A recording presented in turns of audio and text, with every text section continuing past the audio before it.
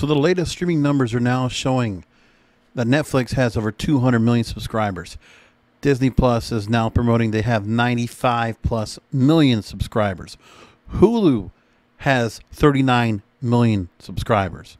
Peacock has, I think, 13 million. And we're growing and growing as it goes along. So the cord cutting continues. The streaming is continuing as well. I know people that have already started this week to go ahead and cut their cable in favor of streaming. It's already coming and happening. And it's making some of these corporate-owned companies that are streaming themselves, they're making changes. Tubi, which is Fox and Disney-owned, they're doing a thing where they're going to add 25 different local channels so you can watch local news on the said Tubi network. That's one thing that they're going to be doing. And ESPN Plus, they're not going to make anybody happy. Well, but again, they're losing subscribers by the boatload. They have been cutting and laying off people and ESPN in Bristol, Connecticut on its own, including Dan Le Batard, which is one of the most viewed videos that ever happened on my YouTube channel, youtube.com/JBRASCO951. Well, ESPN this year is going to be putting an extra price on their subscriber revenue, and they're going to be selling off broadcasting rights. So here's a few things that are happening around the whole ESPN Plus. They're going to double the subscriber revenue from last year. They're already moving their price right now. ESPN's price increase will be going from $49.99 to $59.99. And their Disney bundle now, which includes ESPN Plus, is now $13.99 a month starting in March. And add-ons like UFC pay-per-views have also increased by $5 to $69.99. That's $70 for a UFC pay-per-view? Wow, that is crazy. And also ESPN Plus is looking to pare down offerings to eliminate elite sports. So the X Games, which you've had the rights for 25 years, they're going to let that go. X Games is going to go somewhere else. I wonder who will pick it up. And a report from The Information suggests that Disney will continue to focus more on mainstream sports like Monday Night Football and let other niche sports that don't drive subscriber sales be sold off. So more Major League sports, less of the, probably less poker, probably less billiards, probably less bowling. No, bowling will probably stay around. The Professional Bowlers Tour, I guess that'll still stay around.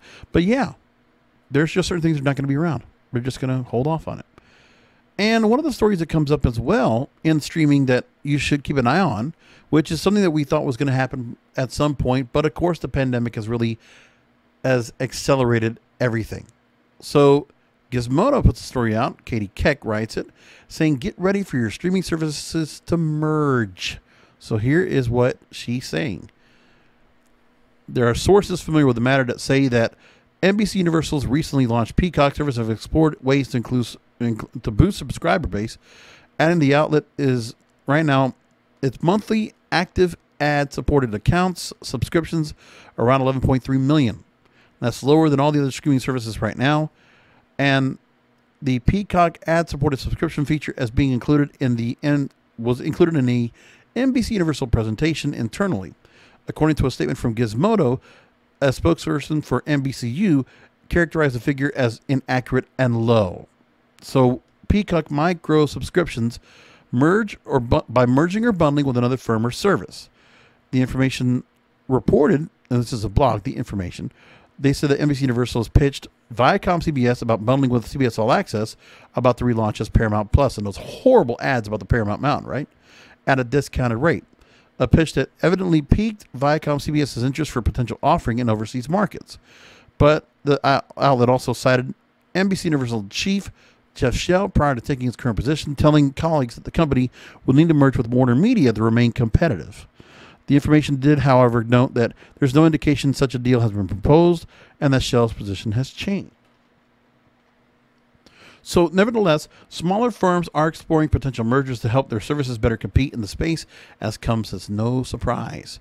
When legacy brands like CBS, NBC, and even Discovery, which NBC Universal is also reaching about, go ahead and licensing. Because if you didn't know, I've talked about this in my Broadcasters podcast, and I don't think I talked about it on one of my podcasting, but the WWE Network, WWE, the preeminent pro wrestling company, which is getting, about $500 million they get right now to the rights to run their Monday night program, Monday Night Raw, on the UFC Network. and the NXT show, which is their developmental system in some way, shape, or form, or more their indie-rific type system, alternative to their main roster product. They're getting over $500 million on that over the next 5 years. And they're getting $1 billion for the next in a 5-year contract now with Fox to run the SmackDown program on Friday nights on Fox on their primetime lineup. And now the network, which has been a standalone streaming service, has now been picked up by NBC Universal to move their network and embed it into Peacock, and so that all the subscribers will go over there and order Peacock there. And because of the ad-supported function, that they think more people will go ahead and buy the $5 a month option as opposed to paying $10 a month like they were going to do with the network as a standalone. Or eventually we were going to have to pay a higher fee because we were going to put out premium tiers of the network. But now they don't know how to do that. So if Netflix and Disney are the de facto primary services to which subscribers pay a monthly fee to avoid cable, it leaves little room for other services to squeeze their way in.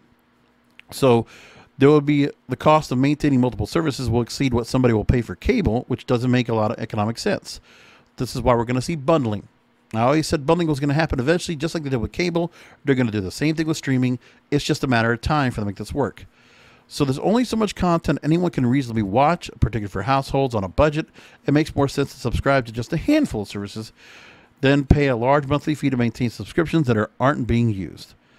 So which services might try to team up to win over subscribers? Here's what they're talking about. So Peacock could partner with Paramount Plus or Discovery Plus than HBO Max. Though to be fair, Sense didn't seem that much at all when AT&T thought when they put out HBO Max, they risk tarnishing a legacy brand with confusing branding and even ads. That a HBO NBC hybrid service would probably sound ludicrous, but it's not the case now. Then there's the ads issue. Peacock is a service with 2 ad-supported tiers, one for $5 a month and one that's free. And Paramount Plus and Discovery Plus include plans with ads as of right now. HBO Max does not. And ads are coming and could arrive as soon as this year if the company follows through on plans. So some of these streaming services are going to go ahead with paywalls. But I still think that's kind of going against the purpose. They're doing this because they have to lowball themselves because they're not as heavy on content, or they don't have a lot of new content to work off of like a Netflix does or Disney Plus does for that matter. And, there's a thing that has to be said about that. So HBO Max executives did explore a merger that would making all the broadcast and license stuff ad-supported, shoving the more premium projects behind a paywall. HBO Max isn't crushing in the subscription department right now. Activations are just over 17 million. So mergers are coming. Nobody's keeping a streaming service alive out of the goodness of their heart.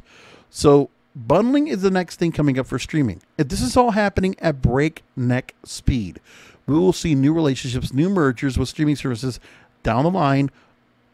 Just wait till the end of 2021. You'll see a couple of streaming services come together. Okay, they will come in a joint force to go ahead and get people together to go ahead and buy their subscription. That's what's going to happen.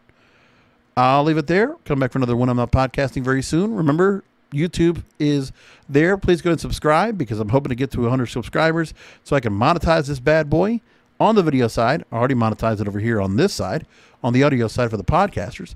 And it's just another place I want to go ahead and get another pipeline to get some money coming in. And again, I keep putting back into the product. And hopefully I can do more things to interact with all of you. Please feel free to interact with me, kingofpodcasts@yahoo.com, or find my Twitter, Facebook, or Instagram @kingofpodcasts. And I'll talk to you next time.